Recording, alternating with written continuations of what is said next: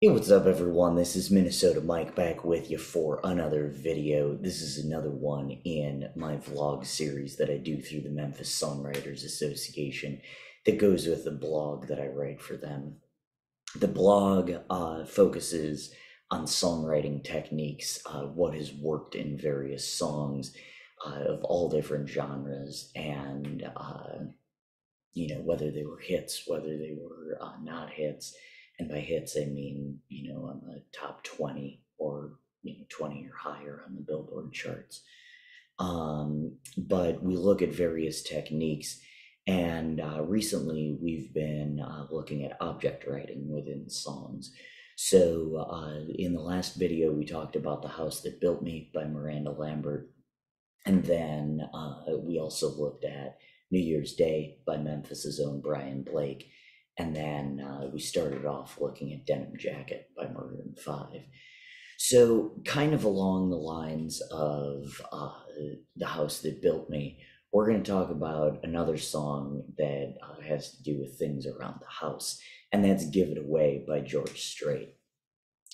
So there is something that differs this even from The House That Built Me and the other songs that we looked at, which focused mainly on one singular thing, a denim jacket and a coffee cup, and then in the case of The House That Built Me, a house, even though there were other things that she talked about.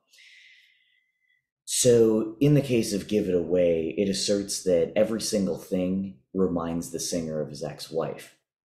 Denim Jacket mentions the color of the sky, triggering memories of a past love. This song asserts that he can't even stay inside, right? So you go outside, the color of the sky reminds you of her, even though it doesn't say that in this song. And then in this case, everything inside the house still reminds you of that person. There are way too many memories of the two. So a bed, a picture from their honeymoon, her diamond ring, her presumed monetary inheritance, right? Your half of everything is how he refers to it in the song. All of those things remind him of her. Or vice versa, they remind her of him as well. So she's just like, yeah, just give it away. The interesting thing about the perspective of this song is that it's written from two different perspectives: his inability to move on and her uncanny ability to move on. He asks her whether or not she wants to keep the bed, that picture, her diamond ring, and her money, and she just dismisses his feelings, saying, just give it away. The twist at the end is that he's left with all of this stuff and he can't even give it away. On a personal note, the first time I heard this song was when Bill Anderson, who wrote the song with Jamie Johnson and Buddy Cannon, performed the song at the Grand Ole Opry. So that was when I heard it for the first time. So although I was 14 at the time, hadn't really gotten my heart broken all that much, the lyrics immediately connected with me. So in addition to the lyrics, the melody, let's talk about that. It has a simple F major chord played during the verses, and this is necessary because he uses a talking pattern. However, in the chorus, he uses B flat, F, C7, and then goes to F as well, and that's the progression that he uses. Musically, there's an acoustic guitar, a pedal steel, which is that kind of slide that you hear, makes it a little bluesier, a violin, drums, and an electric guitar, as well as a piano at the end of the song. It's a slow rocking song, which gives you the feeling of someone who's just barely plugging along with this newfound heartache. I mentioned earlier the talking pattern that defines the verses, so now we're going to talk about the structure of the song. But that talking pattern is more reminiscent of When I Think About Leavin' by Kenny Chesney, written by Tom Johnson, Rory Lee Feek, and Paul Overstreet, than rambling talking patterns seen in songs like Alice's Restaurant, Arlo Guthrie, or Alice's Restaurant by Arlo Guthrie, I should say, or Brownsville Girl by Bob Dylan.